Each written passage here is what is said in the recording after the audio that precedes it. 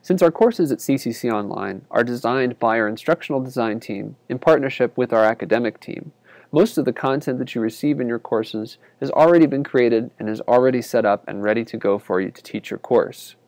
However, there are a few pages that you'll need to change when you get your new shell. And those pages that you're responsible for updating are listed in our course readiness checklist in your instructor handbook. So you'll notice that a lot of these pages are orange. That essentially means that those pages are uneditable.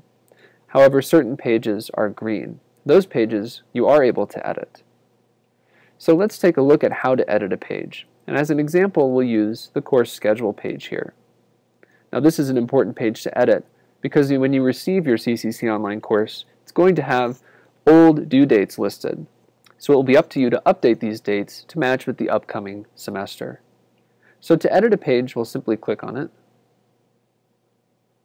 And now we can see that content listed here. Now we can see that page, and if we scroll down, we'll click on the Edit HTML button. Now we can see that this page has become editable. So now to edit anything, like the dates for example, I'll simply click in here and change the dates to the ones that I want.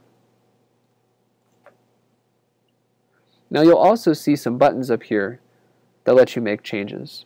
It's important to note though that CCCOnline's content pages are linked to our CCCOnline style sheet.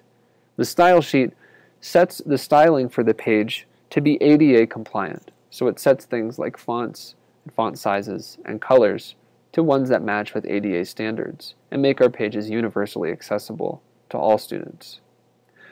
So with that in mind, you don't want to be changing anything in your content like the font type or the font size or coloring. If you want to make changes to the styling, you can use the bolding, italics, or underlining if you choose, and you can change things like justification or adding lists. If you change other types of styling like the font sizes or the colors, it could conflict with the style sheet and cause an issue with your content. So when you're done with your changes, you'll hit the Update button. And now your changes have been applied to your page. So we're going to go back to the table of contents.